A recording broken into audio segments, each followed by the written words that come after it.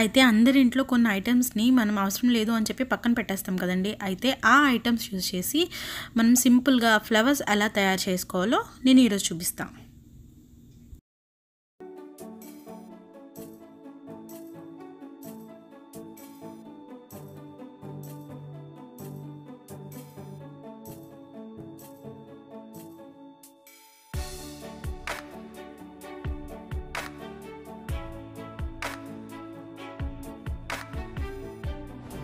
Hi, welcome to కుందబొమ్మ channel.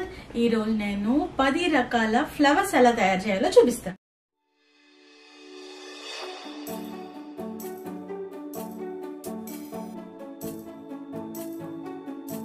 అయితే ఈ క్రాఫ్ట్కి మనకు మెయిన్గా కావాల్సింది ఏంటి అంటే bottle cups and knife, paint వేసుకోవడానికి కొంచెం brushes and plate and some colours and one glue gun. First మనం బాటిల్ క్యాప్స్ తీసుకొని దాన్ని ఒక ఫ్లవర్లా అరేంజ్ చేసేసుకుందాం.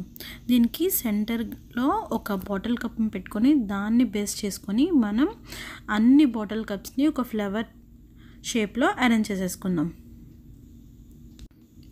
చూసారు కదా, ఇలా మనం ఫ్లవర్ షేప్లో అన్నీ అరేంజ్ చేసుకుంటూ ఉండాలన్నమాట.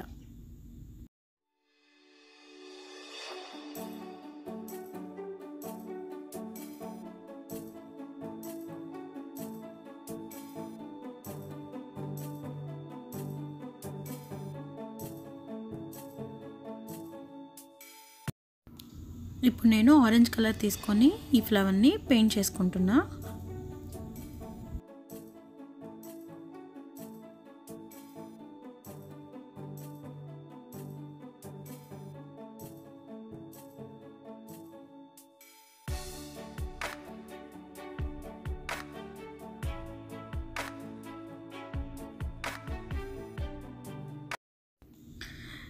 నెక్స్ట్ నేను మిడిల్ పార్ట్కి బ్లాక్ తీసుకొని బ్లాక్ కలర్ని వేసేస్తున్నా.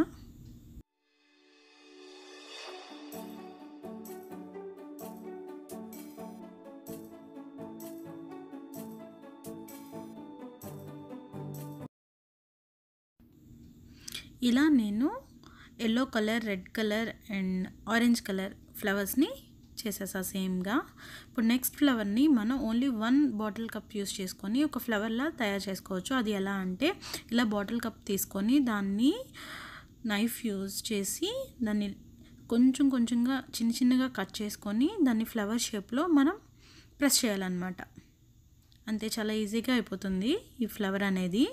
ఇప్పుడు నేను నెక్స్ట్ కూడా అలానే చేసి చూపిస్తున్నా. చూడండి, చిన్నగా మనం స్లిట్ తీసుకొని దాన్ని ఫ్లవర్లా మనం బెండ్ చేసేసుకోవాలి ఆ క్యాప్ని ఈజీగా.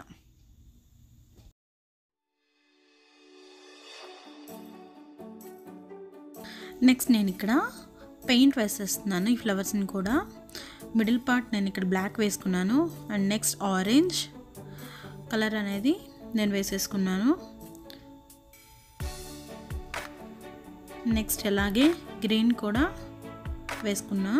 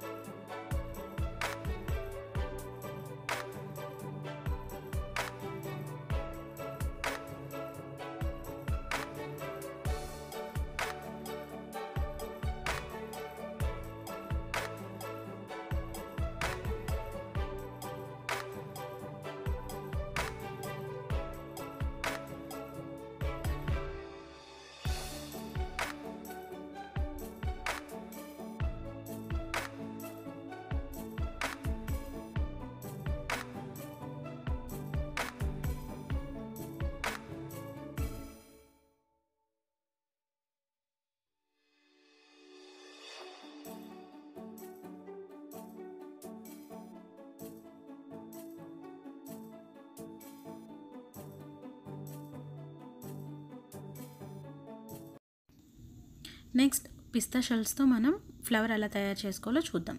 ఈ పిస్తా షెల్స్తో ఫ్లవర్ తయారు చేయాలంటే ఫస్ట్ మనం బేస్ తీసుకోవాలి. ఆ బేస్కి మన ఇంట్లో ఉండే ఏదో ఒక 2 కప్స్ని డిఫరెంట్ సైజెస్ కప్ తీసుకొని దాన్ని ట్రేస్ చేసేసుకొని మనం ఇలా 2 సర్కిల్స్తో ఒక బేస్ని ఫస్ట్ మనం తీసుకోవాలి.